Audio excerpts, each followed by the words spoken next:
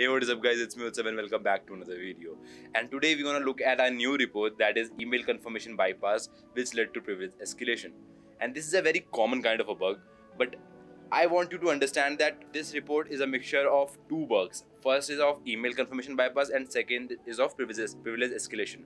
If you find either of them, you won't get a huge amount of bounty, but when you combine both the attack, you get a crazy amount of bounty, and this guy got a bounty of $22.5k. Like, it's amazing, and its severity is critical as well. So today we're gonna look at the POC. So let's move ahead with the POC. So I'm really sorry there's no video POC for this, but I'll try my level best to explain it with the images he provided us in the report. So let's go ahead. So let me give you a brief overview first. So in this case, this guy is using two email IDs. First is saycheese@hackerone.com, and it's the attacker. And then there's other email ID that is saycheese111@wearehackerone.com, which is victim email ID. So let's move ahead. So first what he did was he made a store, name attacker store 1, and login was saycheese@wearehackerone.com. That means this is the attacker account. Okay.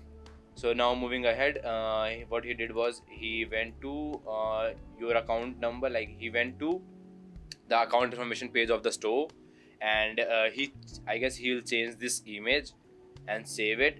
So and yeah, again this email ID is saycheese.com, saycheese@wearehackerone.com.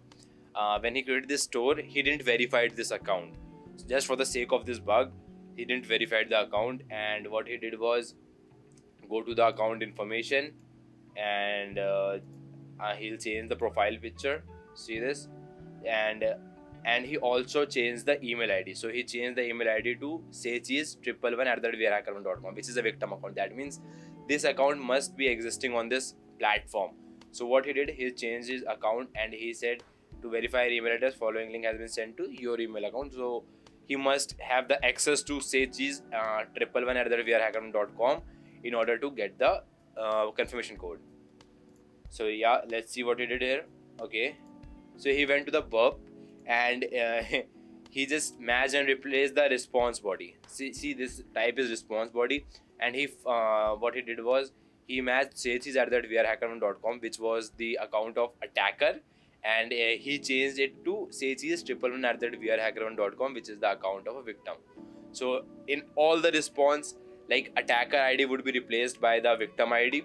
So let's see what happened next. Okay, and again he did the same thing, but he encoded @ with %40. So there's nothing different in this. Okay, then we'll move ahead. He activated the match and response, so the response could be changed every time he reloads the page. Now what he's gonna do is so now he's gonna refresh the account page, and now see, he got the email as saycheese111@wearehackerone.com. But mind you, this is changed on the client side because he changed the response body. So this is the change on the client side, not on the server side. So let's see what he do next. Okay, refresh still on account page, okay, and he changed the photo again, and what has written is, you are using saycheese111@wearehackerone to log into 4 different accounts. So this victim account is linked with 4 different accounts. So now he can, I guess, review the account and change it and get the access of all the account. But let's see what he does. Okay, so now what he wrote is he gonna uncheck the match and replace. Like, he's gonna uncheck both these parameters, so there's no change in the response body. And now what I'm gonna do, okay, that's interesting. So now he changed the response, like he removed the parameter of match and replace, and what he did here is he changed the email ID again. He changed the email ID to saycheese@wearehackerone.com. So now the web app is thinking that he had this account is linked to saycheese111@wearehackerone.com, which is the victim account, and he want to change the email ID to the attacker account, that is saycheese@wearehackerone.com. So it's like not that tough to understand, but yeah, like, this is something complicated, but I guess you'll get it. So basically what he did here is he changed the email ID again to saycheese@wearehackerone.com, and he got the verification code on his account, because this was the attacker's account. So let's see. Okay, so what happened here is, like, he got the confirmation email on his account and he confirmed the link from his email. So now what he did here is he again changed the image and clicked on this review account section, and what he found was there was multiple store linked with that account. So what he did was create a Shopify ID. Okay, he created a he entered his Shopify ID, and he got the access of all the store linked with that account, which was New Victim 123, My Attack Store 3, and Attack Store 1.